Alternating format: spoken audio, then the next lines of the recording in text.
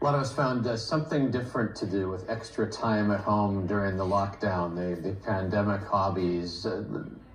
Not so many people wrote a book. No, are you as productive as a 5-year-old? That's the game we're playing today. We talked to one sweet 5-year-old who wrote not 1, not 2, but 3 books. This is Egypt Bush, who wrote the Egypt's Everyday Superhero series that includes Superhero Town, Superhero Family, Superhero School. They highlight how we're all heroes during the pandemic.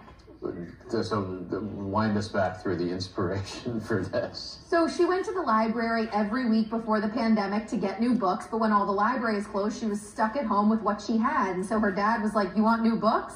Come up with your own story." It's so amazing. She has this little notepad where she writes down her ideas, and then during bedtime, she talks to her dad about her ideas, and that is how she writes her books. Come on, it's so cute. Her mom, too, with an illustrator. They helped bring the characters to life that she had created in her head, and she wanted the main character to look just like her. I want everyone to be encouraged to make their own books and have their own books about everything they love.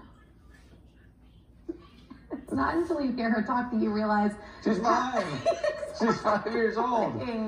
Exactly. All of her books can be purchased on Amazon by searching Egypt's Everyday Superheroes book series, and she's already planning her next one, of course.